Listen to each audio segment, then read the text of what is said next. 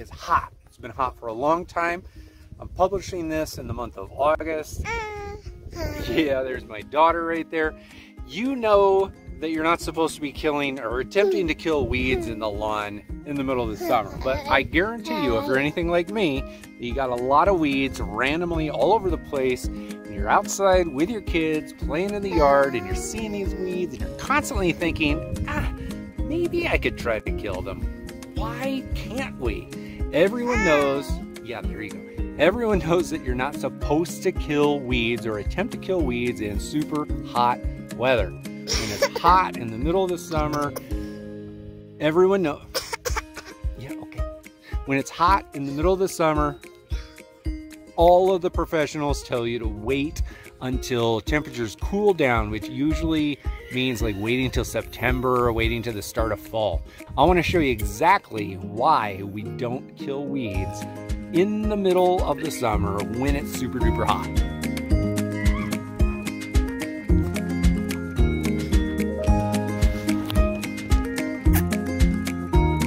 Look cute. Try to look cute. Can you look cute?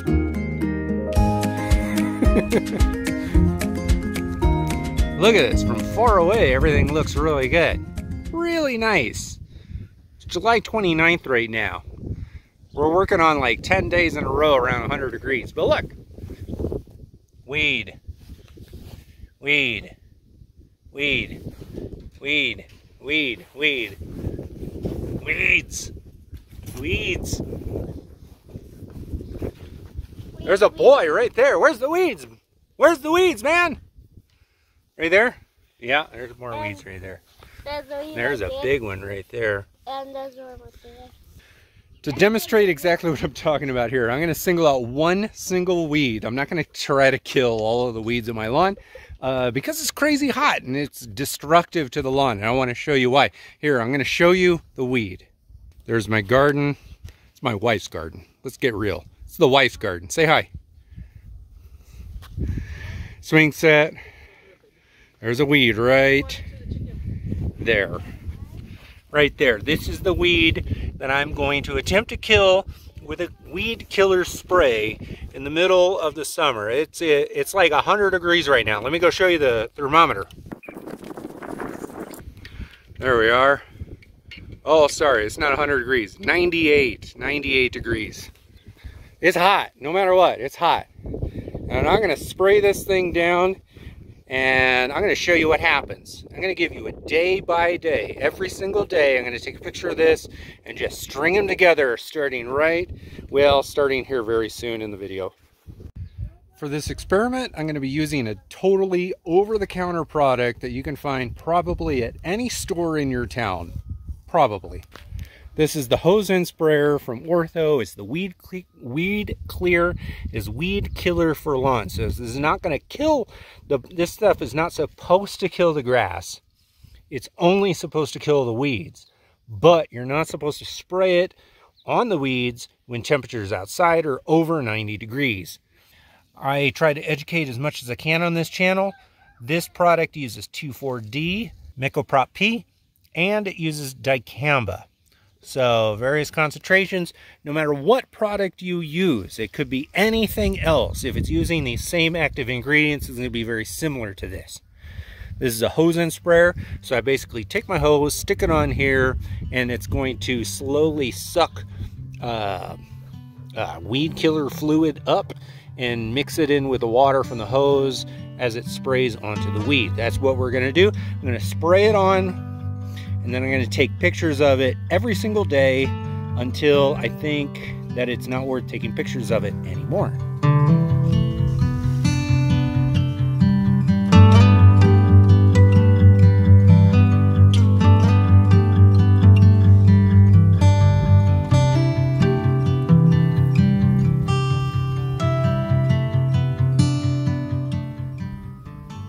How bad's it going to look? Will the weed die? Let's find out. July 30th. I just sprayed that weed,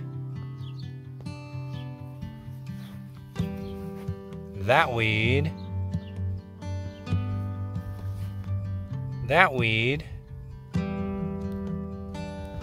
And I sprayed that weed. 4 of them. Let's see what happens.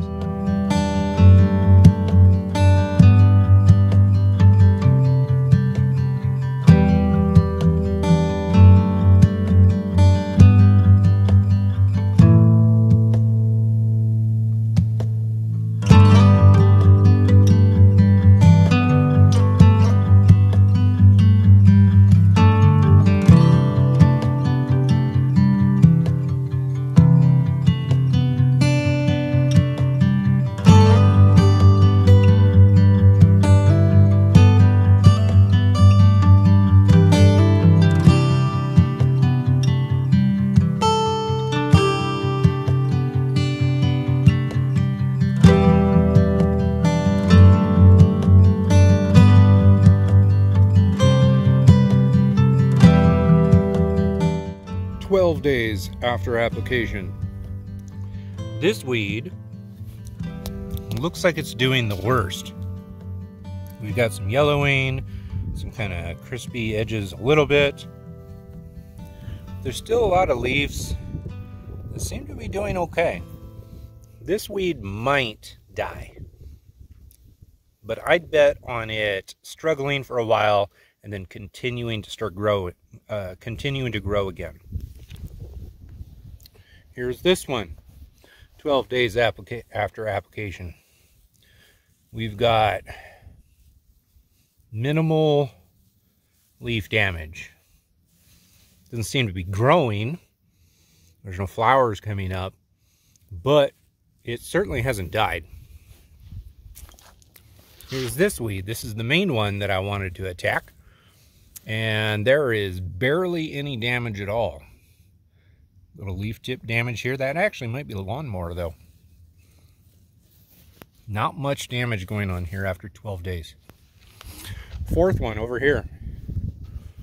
This one looked like it was struggling the most, but we started flowering. We got some purpling leaves, but nothing looks like it's actually dying. I mean, here we got some purpling, and I could find some other dandelion flowers around here with some of this purpling leaf tissue. I don't really think the herbicide is to blame. I think it's the heat stress from the paver here. I don't think any of these are dying. Maybe the first one. Why don't we spray weeds in high heat in the middle of summer? Because it's literally a waste of product. If your lawn is stressed and you put down a heavy dose of something very potent, it might actually damage the lawn itself. The weed-killing herbicides are formulated to work on actively growing weeds that are not stressed out by heat and are able to uptake the herbicides through the leaf tissues efficiently. When the temperatures climb to 90 and above, this just isn't possible. And like I said, in some cases, if you put down strong herbicides and your grass is already under stress of high heat or drought, you might actually damage the grass more than the weed itself. It is far better to wait to the end of the summer season when temperatures start pulling back off of their summertime highs, let's call it into the 80s and lower, and then start attacking the weeds. This usually is a signal for the early stages of fall. So if you can wait for that, please do. And make sure to watch my entire fall lawn care guide, which is up here. It includes pre-emergent strategies and weed killing strategies for this time of year, as well as seeding, overseeding, and other tips for fall fertilization.